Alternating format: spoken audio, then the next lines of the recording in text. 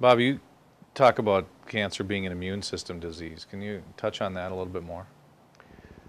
Well, God has given us an immune system. When a baby is born, the first milk from the mother is colostrum.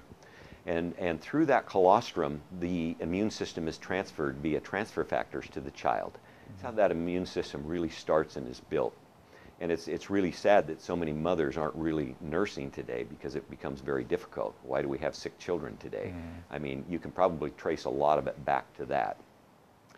But the immune system was put within us and it grows within us, and if we keep it healthy, it's designed to knock out the common cold or prevent you from getting it.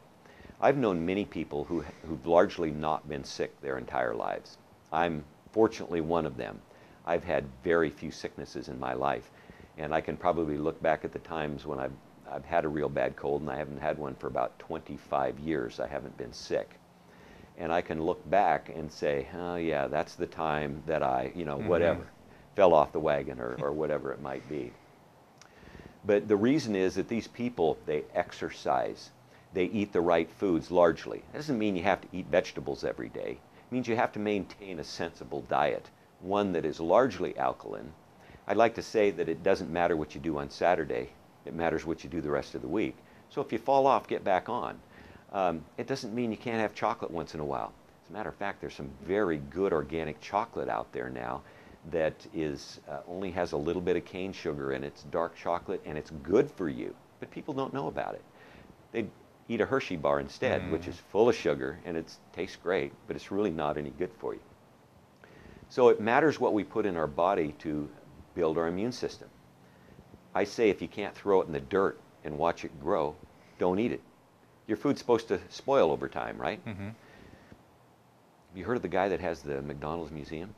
I have, actually. How come that food hasn't spoiled yet? Because it's not food. So the immune system has the power to knock out whatever you throw at it, by and large, as long as you keep it strong. Problem in America, again, is we acidify our bodies. We debilitate our immune system. We fill our body with bacteria, thrives, and viruses and parasites. We all have parasites, unless you cleanse them regularly. And then we wonder why we get sick. Immune system works. It's the only thing that will heal you. There's no supplement. There's no drug. There's no doctor. There's no individual thing that will heal you of cancer or any other disease. It's that immune system, if strong, if strengthened when it's weak, will keep you healthy, or it will heal you when you're not. It's been proven over centuries. That's what works. Do you find that all cancers fit under that immune system condition, or Cancer, some different? People ask me that question a lot.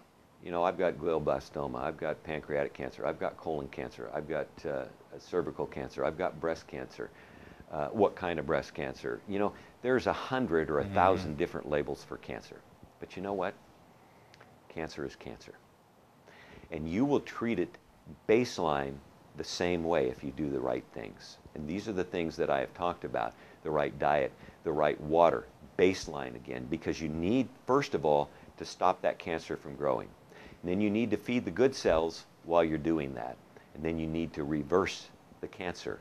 You can do that through diet and water and the correct supplements. And if it's too bad, you can go to a clinic and have massive intervention with things like DMSO and Laetrile and vitamin C intravenously, and other things, hyperthermia, Coley's toxins, infrared blood irradiation, these things that really work against cancer that's really aggressive.